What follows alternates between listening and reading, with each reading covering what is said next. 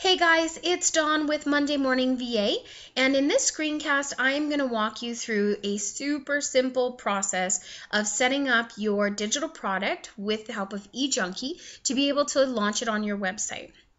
If you don't have an eJunkie account yet, head back to the post, click on the link, and get yourself set up with a super easy, super quick account. It is absolutely free.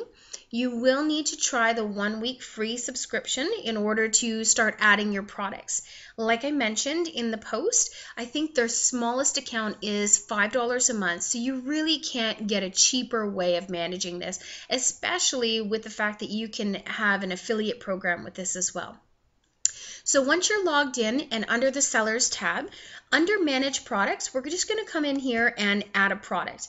There's lots of different options in here, but we're going to stick to the simplest, quickest way, and you are going to have a product ready to put on your website, ready to go in less than 5 minutes. So the first thing you need to do is name your new product. Now, because this is going to be a digital product, this is automatically checked here for you. Let buyers edit quantity and cart. You can go ahead and remove that because they're really only going to need one copy of your digital product. We're going to keep the single file download. We're going to add a price to our product and choose your currency, and you're going to hit submit. Okay, once you've done that, it will allow you to upload your product file. So you click on that one, you choose your product from your computer. It's going to upload it into eJunkie servers where it's going to host it, and you're not going to have to worry about where to put it on your website and whether or not it's going to be secure. Once you've done all of that, they have lots of different options here. And usually what I do with my website is I use the Buy Now button. And this is just a simple button. So if you're already using your own buttons, or you just want to use a hyperlink of, hey, click here and do that, all you need to do is pull out this first strand here.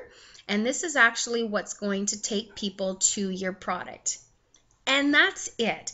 That is absolutely the only thing you have to do to get set up in being able to add your product into eJunkie.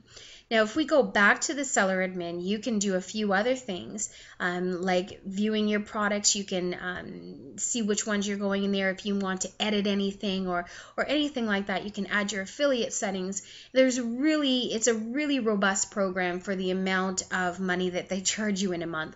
And it's a great way of getting your product up there and ready to sell. And that's it. So I promised you a quick way of doing it. We're under 3 minutes and you have your first product ready to go. Make sure you leave your questions, if you've got any, in the comments below. Talk to you later.